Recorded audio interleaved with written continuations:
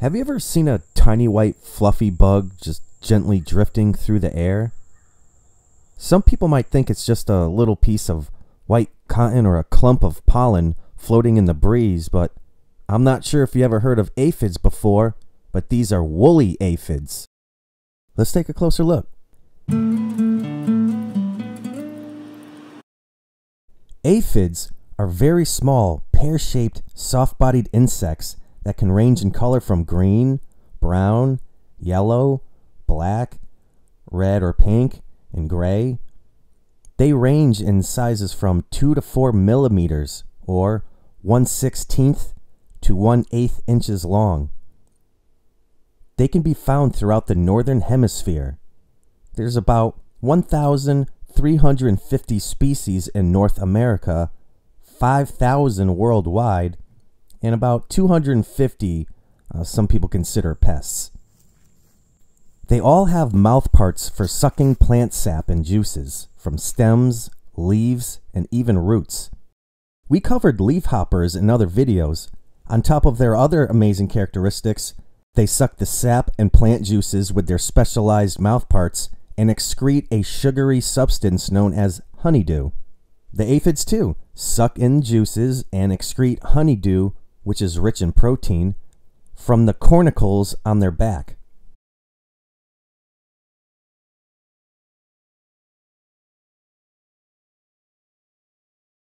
Ants love this sugary byproduct and will protect the leafhoppers and aphids. If this sticky substance isn't all collected by the ant, it could lead to sooty mold on the plant or surrounding area, but the mold itself does little if any harm. Woolly aphids and other plant-sucking insects can transmit powdery mildew. It's a white fungus that grows on parts of some plants and above the ground. It's generally not a cause for alarm, it's just sometimes considered unsightly.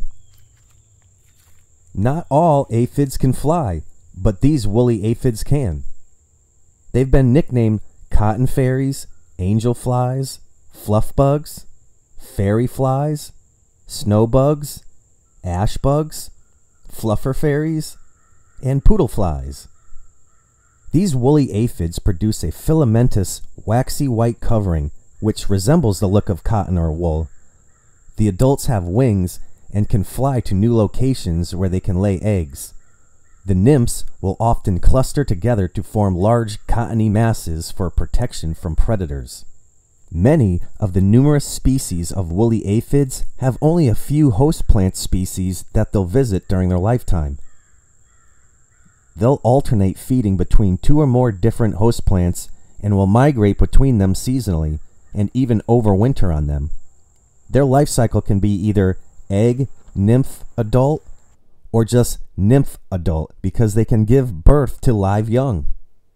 If eggs, after hatching, the nymphs develop through 4 increasingly larger instars before maturing into adults without any pupal stage. Reproduction for these woolly aphids is mostly done by females bearing live young asexually. That's a reproduction mode in which a new offspring is produced by a single parent. The new individuals that are produced are genetically and physically identical to each other. They are the clones of their parents. They have a lot of predators. Many things feed on little insects, like ladybugs, ladybird beetles, earwigs, damsel bugs, lacewings, rove beetles, hoverflies, wasps and spiders. All kinds of birds and woodpeckers will even eat them too. They typically overwinter on elm trees as eggs, frost-resistant diapausing eggs. Diapause simply meaning the delay in development in response to regular and reoccurring periods of adverse environmental conditions. Then they hatch and reproduce for a few generations before migrating to other trees for a new summer host.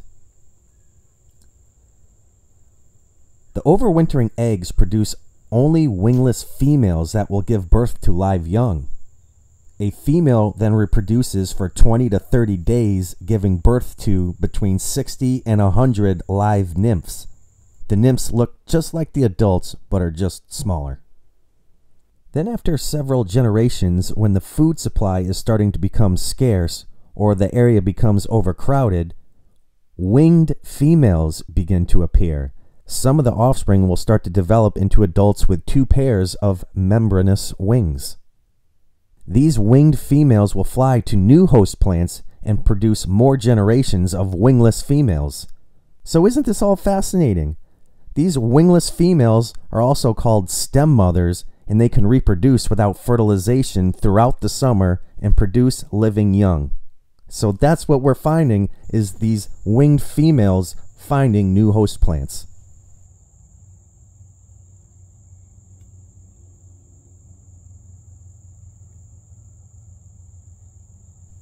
These winged adults fly to new host plants, and in late summer, both male and females are produced, and after they mate, the female will also lay eggs that can survive the winter.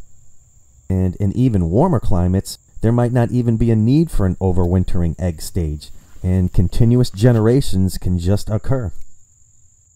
So yeah, let me know if you've seen these little guys floating around your area. In conclusion, the white woolly ball appearance is just the result of wax gland secretions, and although they're controlled by their natural enemies, which there are a lot of, aesthetically damaging numbers can occur, and if they do, they can be controlled by horticultural oils, insecticidal soaps, and other traditional insecticides. Thanks for watching.